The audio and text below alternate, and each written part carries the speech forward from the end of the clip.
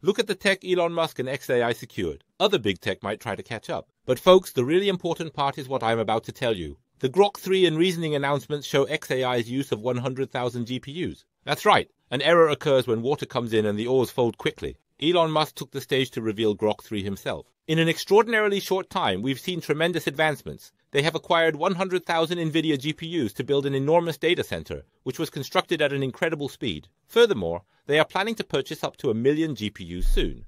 Grok 3 has now not only enhanced the current DeepSeek R1, but also improved OpenAI's O3 mini higher model. When you visit x.com now, you'll see a plethora of information at your fingertips. I went through it all, and with the introduction of a new model, I'll guide you through the updates. However, it does feel a bit repetitive. Every time there's a new release, we end up discussing the same points. So, let's quickly wrap up that part and move forward. The latest strides made by xAI are truly extraordinary, and when you look at the performance comparisons, it becomes evident that Elon Musk's achievements are indeed impressive. But what makes everyone say this? How did xAI manage to acquire such cutting-edge technology in such a brief period? This isn't merely about... It's not just about developing an AI model. It also involves solidifying the hardware infrastructure. Let's delve into the technical aspects of this. Let's start, shall we? Initially, there was significant discussion about True AI and Truth GPT. However, with the recent announcement of Grok 3, some believe that the ethical restrictions and limitations have not been sufficiently eased. I'll delve into what notable figures and the general public are saying about this on Twitter X. What exactly is going on? Even though the Minister of Efficiency has a very hectic schedule,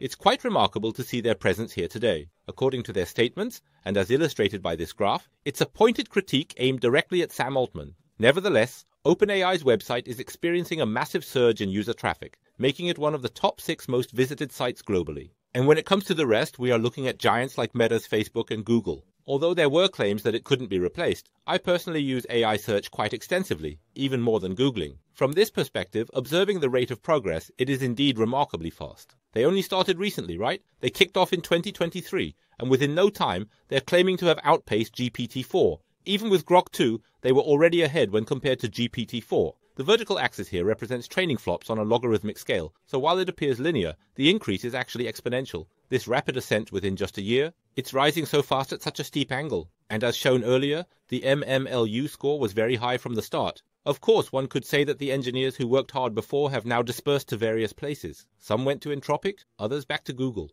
xAI chose to partner with Elon Musk, offering generous salaries which significantly increased the worth of their engineers. By heavily investing in these engineers, they had every incentive to work diligently. They utilized their prior knowledge, merging it with financial resources and motivation to drive rapid progress. This ultimately resulted in the creation of Grok 3. Grok 3 has received 10 times the amount of training compared to Grok 2, leveraging a significantly larger set of synthetic data. This is clearly visible when you examine Grok 3 and Grok 3 Mini, which fall under the Blue series. These models are distinct from earlier releases like the Gemini 2 Pro or DeepSeek V3, which were introduced 2 months ago. We compared it with GPT-4. You might notice that OpenAI's O3 is missing, but it will come out later. When we compare it with Microsoft's models, it overwhelmingly wins in the math and science coding sections. Additionally, the early version of Grok 3, as I always show you in the chatbot arena LMS, has surpassed the 1400 point level for the first time. Do you see it? In the Chabber arena, Gemini 2.0 Flash. Thinking holds the highest rank. Following that, it's Gemini 2.0.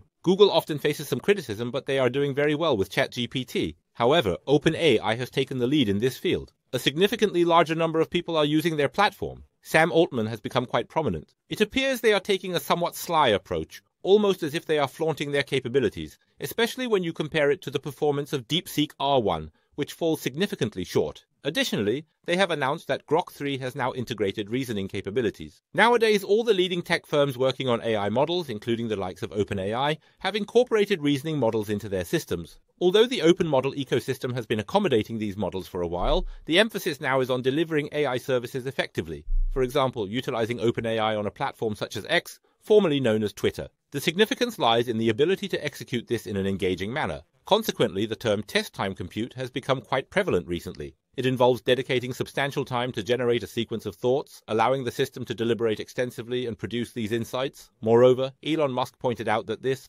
currently, this information is being kept confidential to prevent unauthorized access. For instance, it resembles the situation with DeepSeek, which has been repeatedly calling OpenAI's API to extract data. There are claims that this synthetic data has been used without permission, placing it in a somewhat murky area within the competitive AI landscape.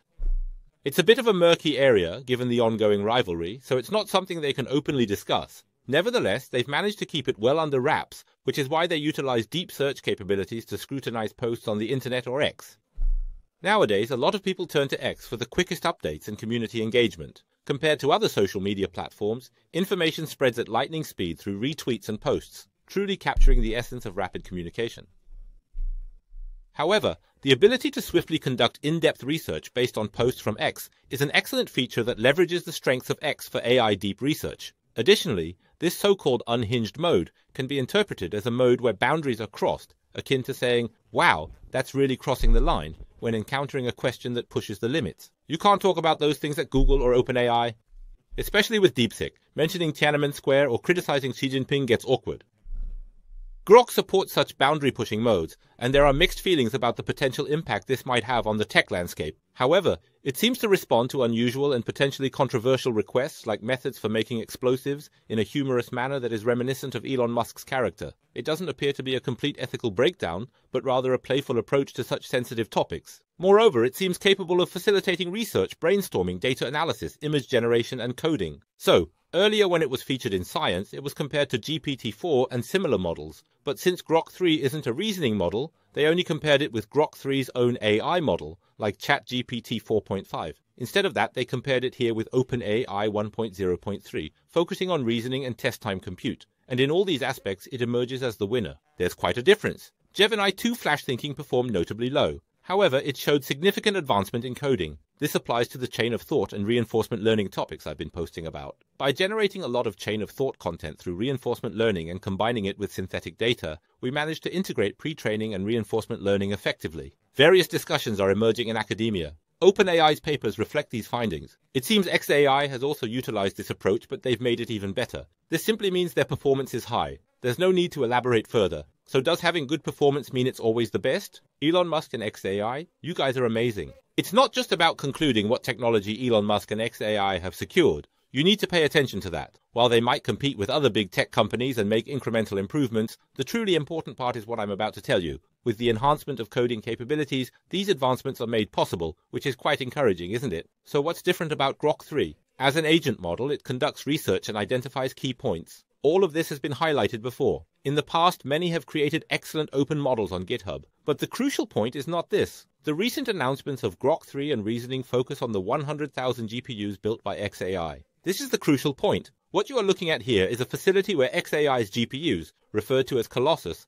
are actively running. They managed to install 100,000 GPUs within 4 months and scaled up to 200,000 units in just 3 more months. Now 100,000 GPUs are engaged in synchronous training. We need to pay close attention to this point. When we connect GPUs, it's not the same as the older data centers that relied on Intel or AMD CPUs for various tasks. Our current large language models, or LLMs, require a vast number of metrics to be interconnected in parallel during the training process. This means they share some common features.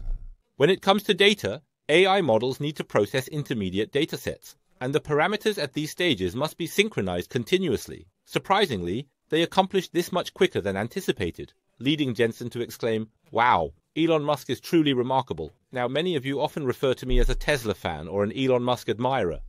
People call it just about Tesla, but it's not. I'm pointing out the impressive tech achievements. Please don't misunderstand, but what is truly remarkable is how they managed to resolve this issue in such a short period and consequently launch Grok 3 as a result. Of course, the personnel who had initially set things up were likely involved, and xAI probably worked closely with NVIDIA on the GPUs and may have collaborated with Supermicro to achieve this. Having the experience of building the Dojo computer like this, trying to connect everything through parallel processing and integrating it all with the NVLink tunnel is astonishing in itself, and it actually runs smoothly. This entire setup is optimized. Now what you're looking at is the interior of Colossus, with so many components attached, made by Supermicro. So why is it important to ensure proper cooling for these setups? Large language models are really massive, right? A single GPU's memory cannot hold all the parameters. So when trying to create something tremendously large, a single one is absolutely not enough. Even 8 modules are not sufficient because they need to communicate with each other, which means you have to link them using NVLink, NVSwitch, InfiniBand, and so on. However, it's not just about linking them together, as LLM training involves updating various metrics simultaneously for the specific numerical parameter values of the model.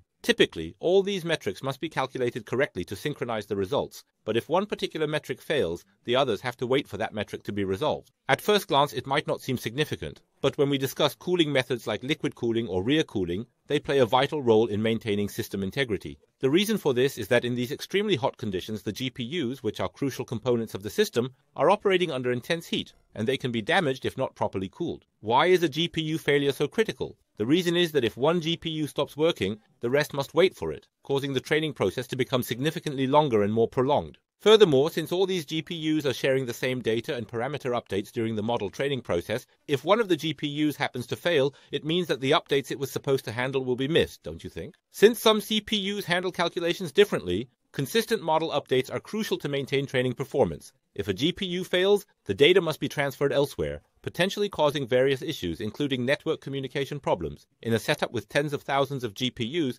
swiftly detecting and addressing such problems is vital. Tackling these issues is incredibly challenging, but the swift deployment and training they have accomplished is truly impressive.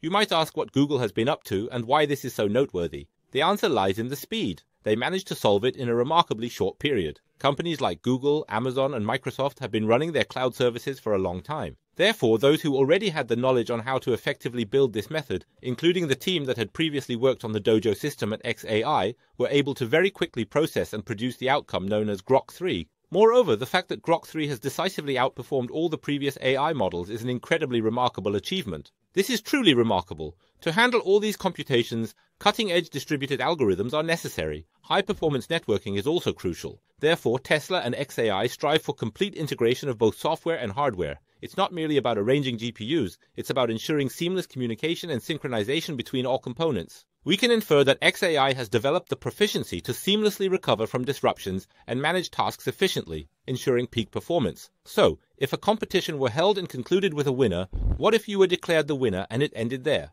This suggests that Grok 3 is undeniably the leading contender and should be recognized as such. Rather than focusing solely on that, xAI swiftly built the essential infrastructure to develop Grok 3, demonstrating its impressive capabilities. As mentioned earlier, if GPUs aren't managed correctly, orchestration can fail, and even a single bottleneck can hinder the system from reaching peak performance. Considering the rapid model updates, issues could arise, leading to suboptimal performance. However, it seems they've managed this well, resulting in impressive outcomes. I hope you find this information helpful. Please continue to support Unreal Tech on Andai Engineering's international channel. For those more comfortable with English, please listen in.